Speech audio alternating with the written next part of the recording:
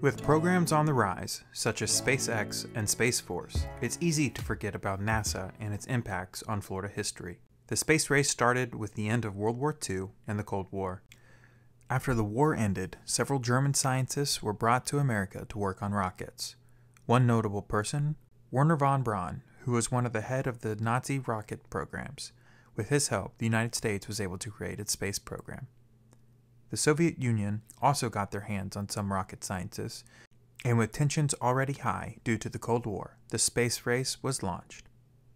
On October 4th, 1957, the Soviet Union was the first nation to successfully launch a satellite into space, followed by a November 3rd launch which carried a dog named Laika into space, making it the first living being to cross the threshold. The United States entered the space race with Explorer 1 on January 31st, 1958. 10 months later, the National Aeronautics and Space Administration, or NASA, was created. A little-known fact, the USSR was the first country to reach the moon's orbit with Luna 1. The rocket had too much speed and ended up being projected out of the moon's orbit and launched towards the sun. However, with the successful launch of Luna 2, the USSR landed a spacecraft on the surface of the moon. The US continued to build better and better rockets, but they were falling behind in the space race. Tensions were high. Neither side wanted to lose, and on April 12, 1961, the first man was sent into space, and he was Russian. This was a devastating blow to the US, but they didn't let it stop them. By May of that same year, America had its first man in space. The space race continued like this until July 20th, 1970.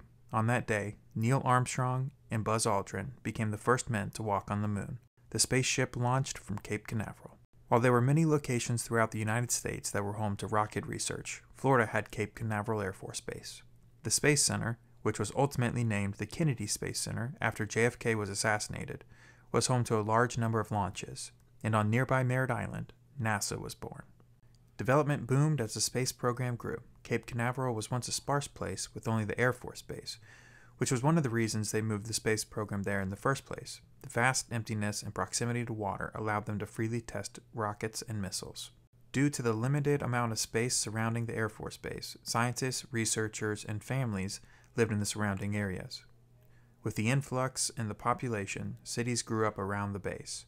Retail centers, shopping complexes, art galleries, and various forms of entertainment were created for the scientists and their families. It wasn't just the scientists that caused the surrounding areas to grow. Workers, builders, cooks, business owners, and all of their families moved to the up-and-coming cities. Over the decades, the once barren lands developed into Florida's own Silicon Valley, with major corporations like SpaceX and Lockheed Martin. The future is bright for Cape Canaveral. The cost of living is significantly lower than Silicon Valley, and the companies are continuing to realize the potential. Over the next 20 years, we predict a significant increase in real estate value with a major influx in population driven by the technology companies and the Kennedy Space Center.